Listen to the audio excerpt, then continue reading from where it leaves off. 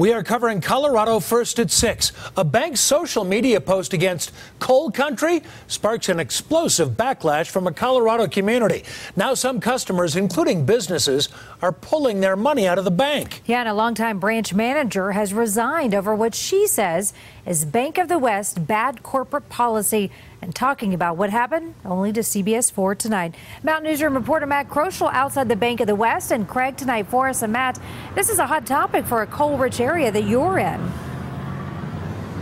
And Karen, it is the front page story here in the Craig paper and sending ripples across the entire state tonight. And now we know that the bank manager here, she's calling it quits after 27 years.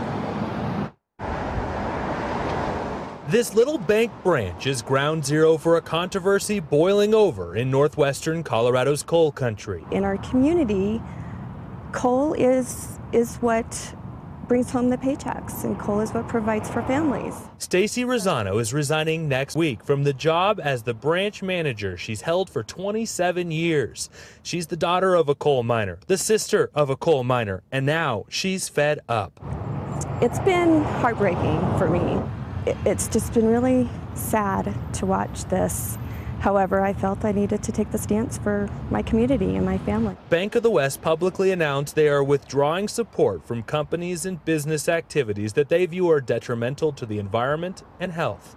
They wouldn't go on camera, but in a statement to CBS 4 say, "We will no longer finance coal mines or coal-fired power plants that are not actively involved in the energy transition." That flies in the face of what fuels this economy and the people who live here. When you have an organization as big as Bank of the West, and for the corporate to come out and say that they're not going to support in the future any financing that has to do with coal-related projects, a coal-fired power plant, oil and gas, that is very concerning for Moffat County. And we are not going to support an organization that doesn't support our quality way of life. County Commissioner Ray Beck and his wife just closed their accounts at Bank of the West in protest. In my case, I've banked there for almost 40 years.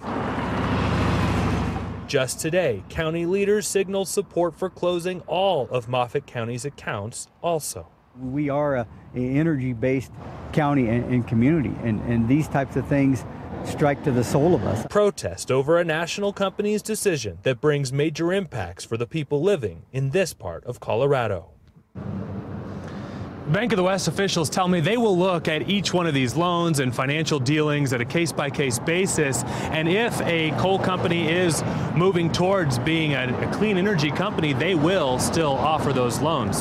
Definitely causing a lot of issues here in northwestern Colorado. We're live tonight in Craig. Matt Kroschel covering Colorado First. Very interesting. Thanks, Matt. Now